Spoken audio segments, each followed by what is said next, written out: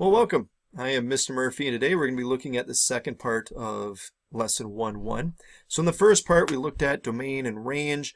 We also looked at different ways we could represent the domain and range with set builder notation and interval notation. We also looked at how to know when a graph is positive, how to know when a graph is negative. And what we're going to be doing today is we're going to be furthering those concepts of looking at some other details for functions. But first, I want you to review what we did yesterday. I want to see what you can remember. So I want you to pause this video and try this little warm-up here and hit play when you're ready to check to see if you did it correctly. All right, let's see how you did. So first off, your domain and range. Remember, I put these in interval notation. That's my personal preference. It's one that you should really be familiar with. It makes things a lot easier. But you can put anything in here for x. You can see that if you were to squish this on the x-axis, you'd have an arrow going in both directions. So that means the domain would go from negative infinity to infinity. The range, you can see that it doesn't have a minimum point. There is no low point to this graph. It has a maximum point. The maximum point is where y is 10. Okay, we want to make sure that you're looking at the y value. So the maximum y value is 10, but there is no minimum point. So it goes from negative infinity to 10. And the order is important. If you have those switched around, that is wrong. So you want to make sure that you get the order correct. Now, where is it positive and where is it negative? Well, it's positive when it's above the graph. So it's positive from negative 11 to 0 and from 0 to 11. Now, if you said that it was positive from negative 11 to 11, that's wrong. Because at the point 0, 0, the graph is neither positive nor negative there. So those are two separate sections or segments. So we'd go from negative 11 to 0 and from 0 to 11. We'd keep those as two separate pieces. Don't combine those as one. And then it's negative below the x-axis. So it's negative from negative infinity up to negative 11. Again, we're using the x values. So on the x-axis from negative infinity to negative 11 is where the answers, where the y values are going to be negative. And then from 11 to infinity for the x values, again, that is where we're going to get answers that are negative. All right, so let's look at another example. Now we're going to look at how can we tell when a graph is increasing or decreasing. Now, when we read a graph like we read a book. We read it from left to right. Okay, so looking at this graph, we can see that it's from left to right. We can see that it's increasing, and then it's increasing from negative infinity to 0. Again, we're looking at the values for x, where the graph is increasing. So from negative infinity to 0 is where the values for x, or where the graph is increasing. Okay. Where is it decreasing at? Again, reading it from left to right, it's decreasing, starting where x is 0, on to infinity. So from 0 to infinity, the y values, are decreasing from when x is 0 on to infinity. Okay, so we're referencing this in terms of x, where the y value is increasing, and we're referencing this in terms of the x, where the y is decreasing, where the answer is decreasing. So that's where it gets a little confusing. Don't make it harder than it has to be, though. All right, I want you to try these. Okay, so I want you to look at these two graphs and figure out where are these two graphs increasing at and where are they each decreasing at. So just like you've done before, pause the video and try this on your own and hit play when you're ready to check to see if you have the answers correct. All right, let's see how you did. So for this first one, you should have had that it's increasing from 2 to infinity. Okay, so you're looking at that x value, so that vertex is at 2, negative 4. So that means where x is 2 on to the right, it's increasing. Where is it decreasing at? It's decreasing from negative infinity to 2. So look at the other graph. When we read that from left to right, this one was meant as a trick question. When we read it from left to right, it's not increasing at all. It's decreasing. So we say it's decreasing from negative infinity to infinity. That was a tricky one. But if you didn't get that, make sure that you get that in your notes. All right. Just as a review, graphs are always read from left to right. So that's why you can tell when it's going to be not increasing or not decreasing with some of those linear equations. All right, the last thing we're going to look at is what's called the average rate of change. Now you're going to notice that this is going to be similar to slope.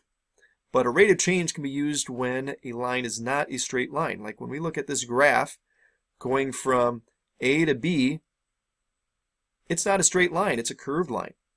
And by the way, I want you to look at that interval. The interval uses brackets, so it's not a coordinate A, B. It's using brackets saying starting from A, going to B, what's going to be the rate of change over that period of time. And so we do have a difference there between the y values, and we have a difference between the x values. And the way that we're going to set this up, what we're trying to find is that purple line there. We're trying to find the difference between those. We're trying to find that distance. And so the average rate of change is going to be found by doing this. It's going to be taking that difference in the y values divided by the difference in the x values.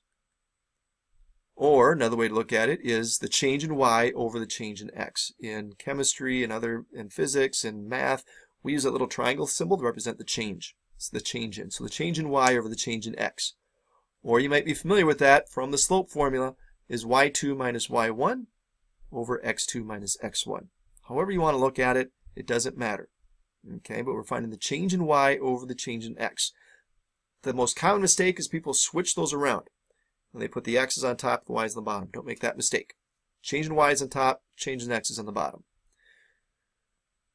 So let's look at some of these examples. So it says, what do the average rates of change over the intervals -2, 0, 0, 3, -2, 3 indicate about given functions? So looking at this one, if we were to look at these intervals, or the rate of change in those intervals from -2 to 0, from 0 to 3, from -2 to 3, they're all 0. The rate of change is going to be 0 for all those, or the slope would be 0. So it has the same rate of change of 0 over any of those intervals.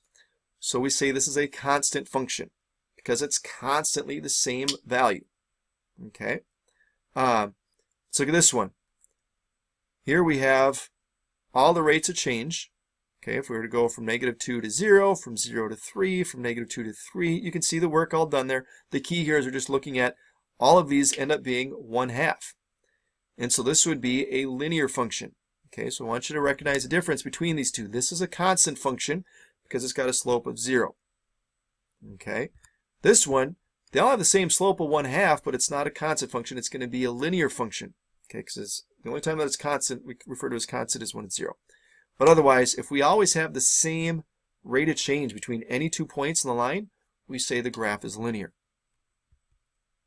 Now let's look at this one. So this one we clearly see from the graph it's not linear, but if we were to find the rate of change between -2, 0 and 0, 3 and -2, 3, again looking at those x values, because at -2, 0, that's not a coordinate, that's where x is -2, y is 4.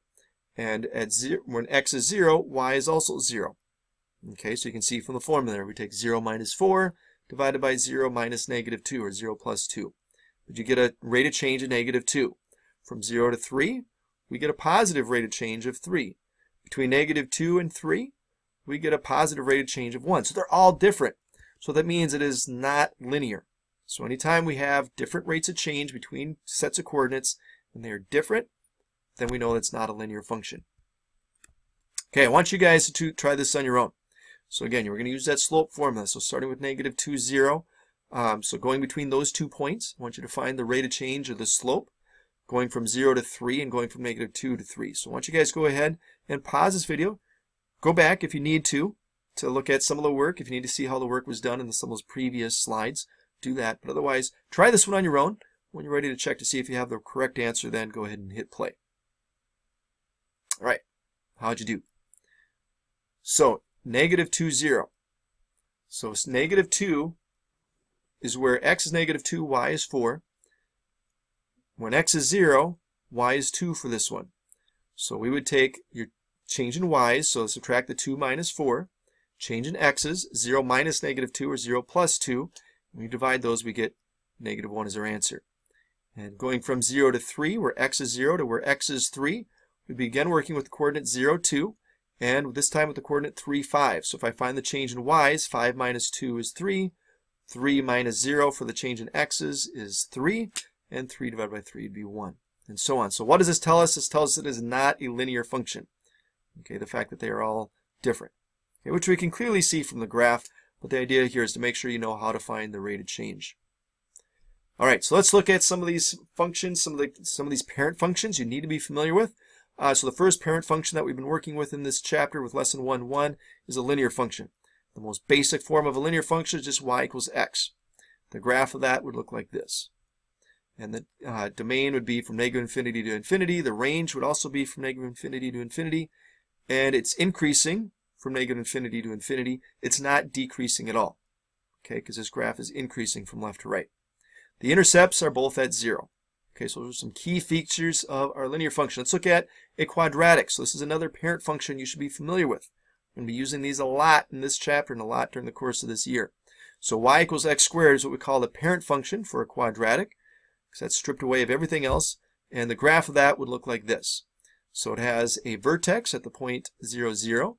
It also has, to identify that, or to look back there at the graph, it also has a line of symmetry or axis symmetry, which is the y-axis, meaning it's the same on both sides of the y-axis.